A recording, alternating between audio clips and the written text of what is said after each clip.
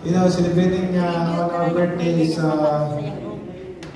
thanking God for His blessings and goodness, so that give us good health and bless us, sense the blessings that He has given to us, and whatever is that, material things and love to each other.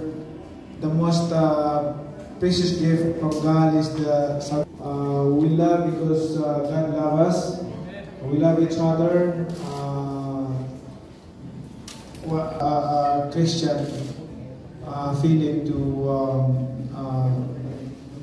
have compassion and love one another. So I'm so thankful that you always pray with me, pray for me, and pray to those who are in need also.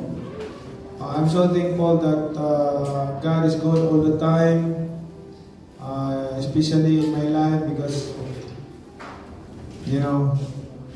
I regret that I entered to politics anyway, but I'm here already.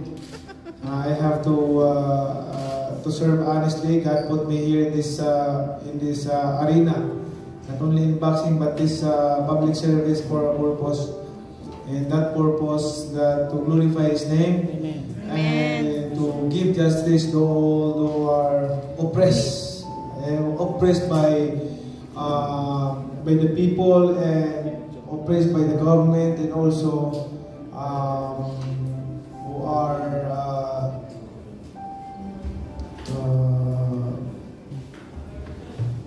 what we call this is taking advantage yung mga politician, mga pahimulos ba? Bisaya pa tao, magpahimulos o kanang mangawat sa gobyerno. Butang ko dyan sa Ginoo para maging inspirasyon at maghatag ng leksyon sa mga politiko ng kawatan. Dili alay nga pagserbisyo, dili alay nga pagpagkontang tumong.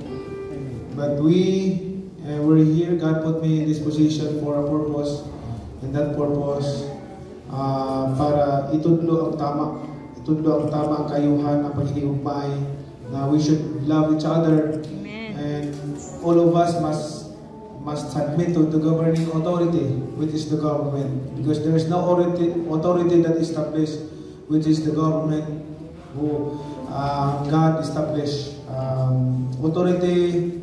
The authority is established by God and instituted by God. Therefore, all of us should submit to the authority, to the governing authority. And all of us are bound to the authority. So, yan.